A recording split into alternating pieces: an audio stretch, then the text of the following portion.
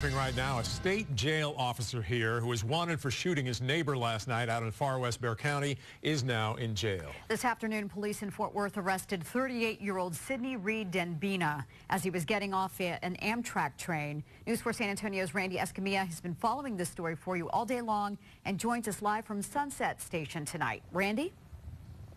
Delane, a source with the Bexar County Sheriff's Office tells us that Denbina boarded an Amtrak train right here in San Antonio at about 5 this morning. And by the time he reached Fort Worth this afternoon, police were already on his trail.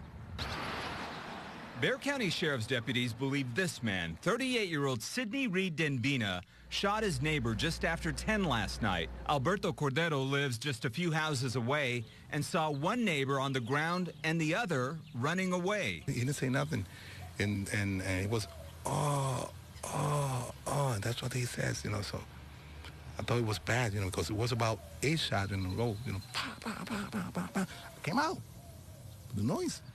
I said, what's that? I know it's a shotgun, so I went out. Ironically, Denbina worked as a correctional officer at the Dominguez State Jail. Deputies have not yet released a motive for the shooting, but the victim is expected to survive.